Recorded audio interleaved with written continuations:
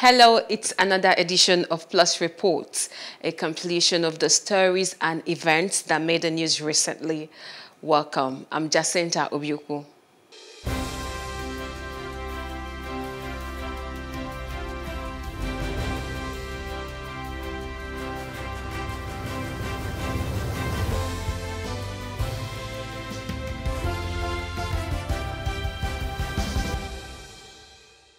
We are starting off this week's edition on rail translation in Lagos. The 2022 deadline set for the completion of the Lagos Rail Mass Transit LRMT projects remains achievable. By 2023, Nigerians will enjoy the benefits of rail infrastructure that is being developed in Lagos State. Governor Sanwo-Olu gave this assurance while addressing journalists. Plus TV Africa's Lagos State Government House correspondent, Obiukwu has more. Lagos State Governor Babajide Sanwo-Olu and other government functionaries inspecting the rail projects, the blue and red lines. The construction of the project began over 10 years ago by the former administration of Babatunde Fashola. The governor explained that the blue line was designed to run from Okokomaiko on the Lagos-Badagry Expressway through an elevated line crossing the Igomu Lagoon to Marina on Lagos Island. Iconic station, which is like a midpoint, on the red line. Ikeja still have further to the north. It still have Agege, Agbado, Ijiju Ishaga, and all of it.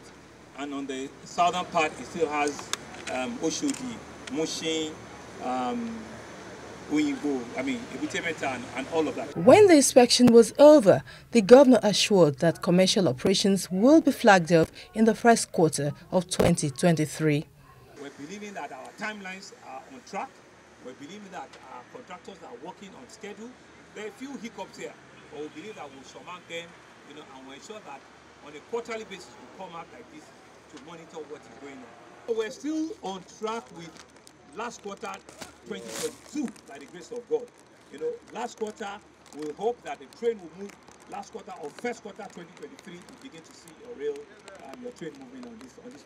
The governor also highlighted the features of the Ikeja and Marina stations, which are the meeting points of the red and blue rail line projects. At Ikeja, we saw the station, and we also saw the construction of the overpass.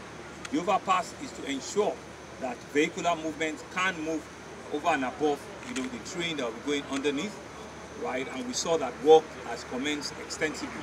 There are a few issues, which is what you saw, the small patch where you have a generator which we've gotten approval with Odua, and that will be removed in the next 1 week. The Lagos State government has repeatedly postponed the completion date of the blue line.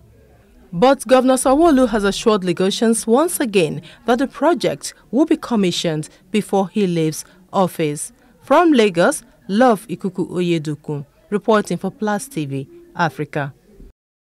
Lagosians are hopeful that the 2023 date fixed by the current administration will become a reality. The Nigerian Maritime Administration Safety Agency, NIMASA, has flagged up the first phase of the national wreck removal exercise that began the process of ridding Nigerian waters of over 3,000 identified wrecks and derelicts. It was organized by Nigerian Maritime Administration and Safety Agency, NIMASA, Nigerian Port Authority, NPA, and other stakeholders in the maritime industry. Plus TV Africa's correspondent Destiny Momo was there and now reports. This is the official flag off of removal of wrecks from the Nigerian waters and stationed now at the Tinkan Island port around Navy Town. The wreck has just been removed from the water, as you can see, officiated by the Minister of Transport, and the DG of the NIMASA did not fail to let us know that this is a 2-year or more than 2 years contract.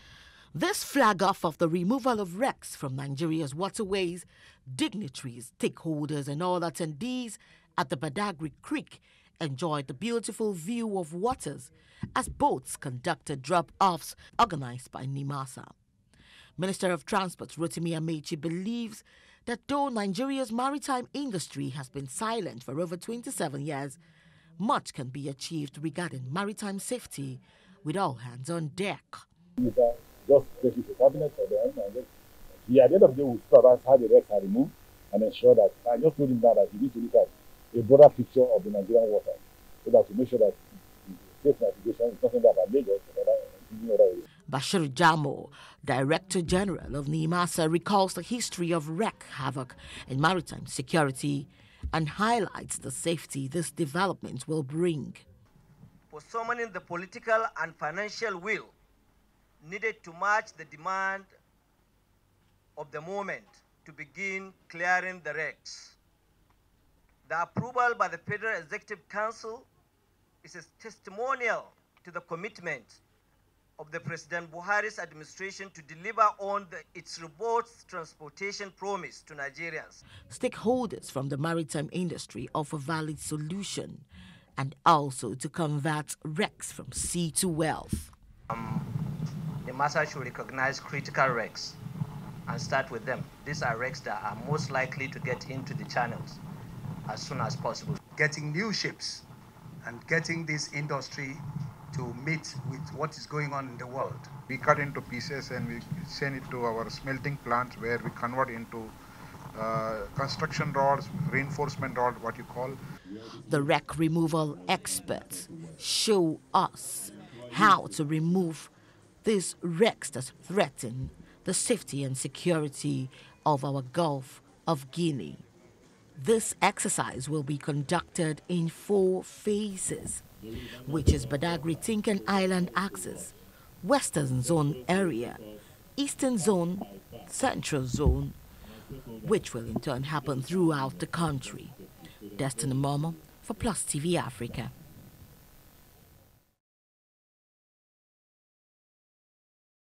NIMASA is charged with the responsibility of ensuring safety and security at sea. Expectedly, the exercise will open up the maritime industry to huge investment opportunities. In commemoration of the World Cleanup Day, a group of volunteers and enthusiasts have taken the campaign of beach cleaning to Lafiaji with a call to residents to preserve the environment. This report highlights the challenges faced as a society in tackling the issues of packaging and plastic waste. The idea is moving from beach cleanup to a circular economy where people pick their plastics, recycle them, upcycle them, and convert same to help their livelihoods. Justin Akadonye has more. It is not a rare sight to go to a beach these days to only find plastic strewn about everywhere. What is worse is to see such a situation and not be faced by it all. Excitedly, these volunteers have converged on Lafiaji with the intent of saving the environment in keeping with the Sustainable Development Goals. Children and adults speak about their drive. Cleaning the beach is an interesting thing to do. It makes the society clean. People just come here and then they enjoy themselves and they leave mess around. So someone has to take the responsibility to clean up the mess. This is a natural state and we should leave it just the way we met it. Sincerely, I think there needs to be a culture shift in the country. You have, for many people, a scenario where as long as their immediate environment is clean, they are fine. You have people throwing trash out of their cars, people throwing trash out of their houses onto the street. In school, we have learned about the SDG goals and I've raised awareness in school about it to my advocates and students. So when coming here, I remind myself about it, and we always talk about leaving a legacy behind. And I feel coming to this community and Sterling bringing all of these different cultures and ages grouped together, we leave a legacy behind for the community. During the third Saturday in September, International Coastal Cleanup Day encourages people to rid beaches of garbage.